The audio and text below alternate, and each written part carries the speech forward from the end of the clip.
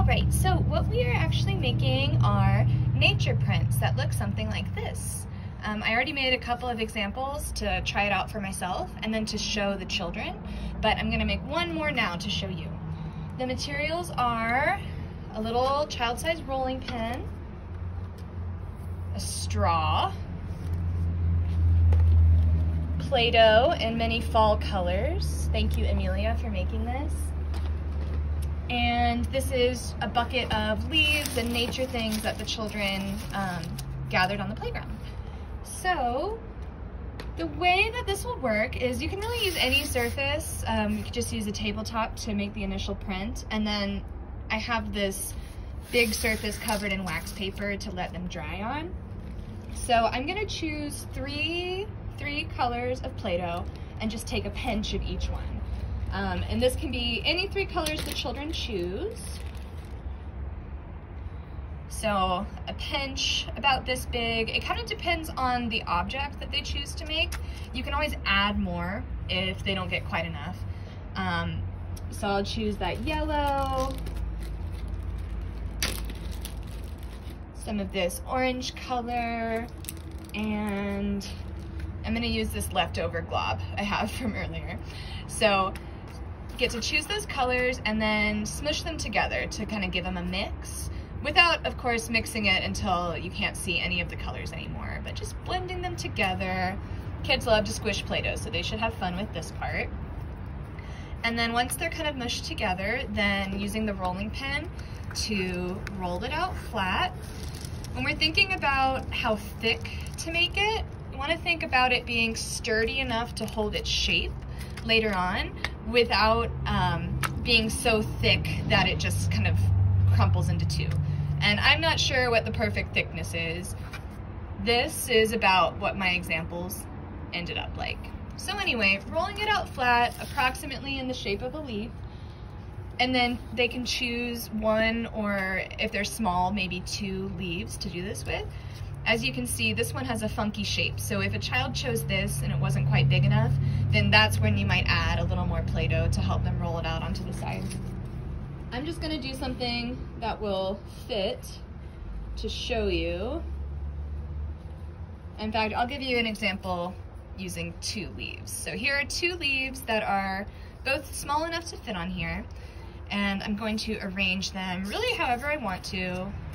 That part doesn't matter too much. I'll put them on like this. And then I'm gonna use the rolling pin again to press those objects in to make the print.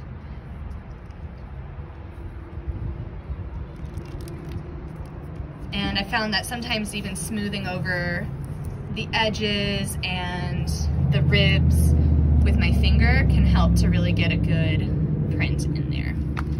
Okay, once they're pressed in, then they can use this little knife, I forgot to show you this before, to kind of cut around the edges. And this part is optional. If there's a child who doesn't want to do this, this is definitely not a battle to fight. But the idea is just that it can kind of give it that nice leaf shape. There are a few other objects in here. There are some sticks. We haven't found any yet, but I think like a pine cone would look really cool. So just kind of cutting off those edges. And then lastly, carefully peeling up the objects. And what we get is a print. So the straw is to make a hole in it.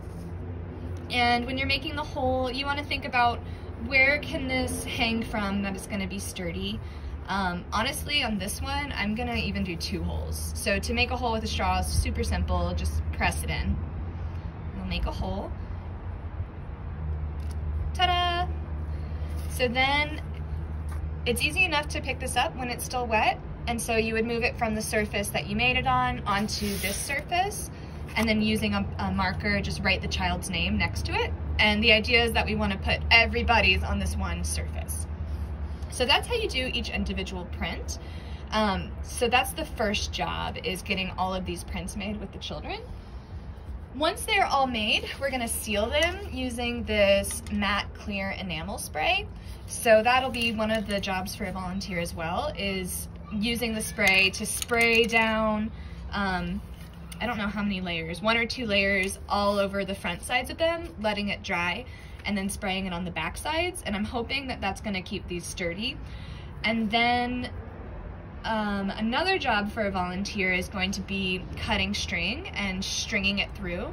And I think actually that would be really nice to do with the child at the same time as we use a Sharpie to write on the back of each one thing that child is thankful for. So one of the jobs is making the prints with the children.